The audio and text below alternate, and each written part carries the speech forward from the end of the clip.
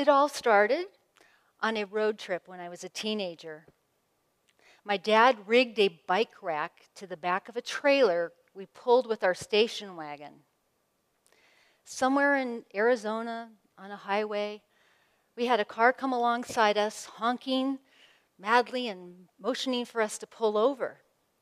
We learned that our bikes had fallen off, and they'd been run over by a Greyhound bus. So one of the bikes was repairable. So when we got to Santa Fe, New Mexico, we went to a repair shop. My dad wrote his name on the repair ticket, and the man behind the counter looked at that and said, Don Oside? You and I are cousins. This surprised me so much, and it got me thinking, if I'm related to this random guy, who else am I related to? Look around you. How closely might you be related to the other people in this room?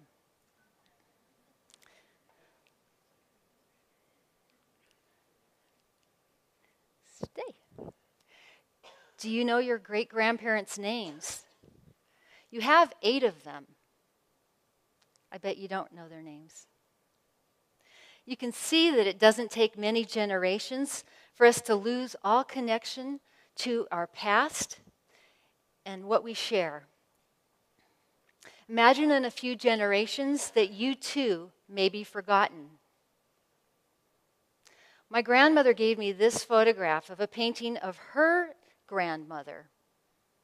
And she only knew the name of the one grandmother, Mary McEwen. That was it. The photo intrigued me enough that I've been on a quest all these years to find out who these people were. Why did they move from Scotland to Chicago? What were their hopes and their dreams? 20 years ago, I had to travel to courthouses and libraries to research. And today I can be at home in my Snuggie and my slippers, and I can view obituaries, birth, marriage, death certificates. I can even look at Find a Grave. And what might you learn from an old census record? I learned that this young girl's grandson became an actor. He starred in motion pictures as well as the television shows Father Knows Best and Marcus Welby, MD. Well, in my research, I discovered that my grandmother would watch him on television, but she had no idea that she was watching her second cousin. Our connections can be even closer than that. Steve Jobs later learned that the owner of a restaurant where he'd eaten several times, a man with whom he had shaken hands, was his birth father. And our connections can be even closer than that. But the most exciting thing is our DNA, and it's opening up a whole new world for us of finding our lost connections. I took a DNA test myself, and I found that of the 125,000 or so other people who'd tested with the company 23andMe, that there was my nearest relative was a man, Phil, other than my brother.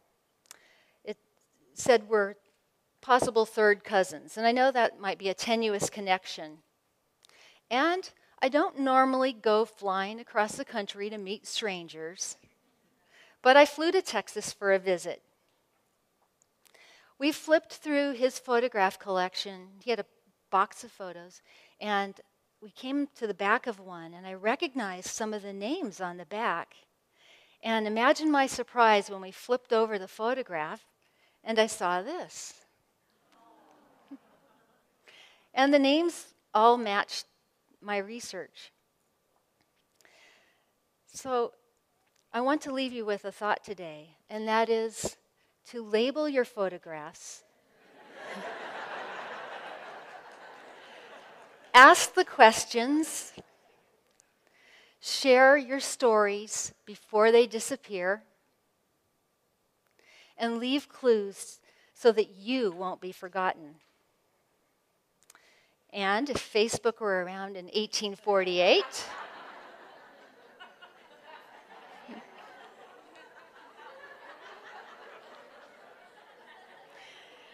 and remember, life is short and family is forever. Thank you.